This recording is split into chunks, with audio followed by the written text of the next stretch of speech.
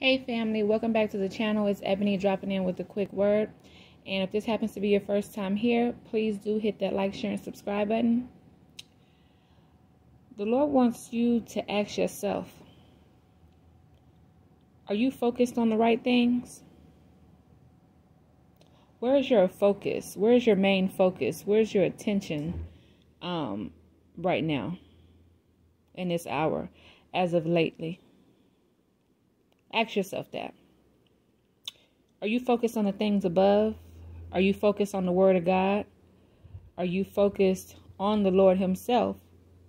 Or are you focused on that situation? Are you focused on that storm? Are you focused on what could be better? What's not good enough? Are you focused on that man or that woman's imperfections? Are you focused on what you want to change about them? Are you focused on the wrong things or the right things? The Lord wants you to take a step back and evaluate where your mindset has been. Where has your focus been?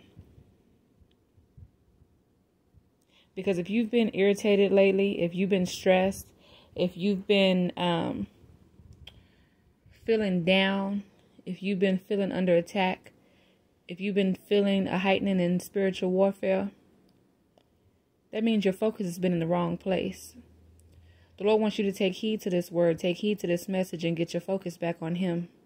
Focus back on the things above. Focus on the Word of God. And once you do this, you will feel His peace, which surpasses all understanding. It'll rest upon you like a blanket, like a security blanket.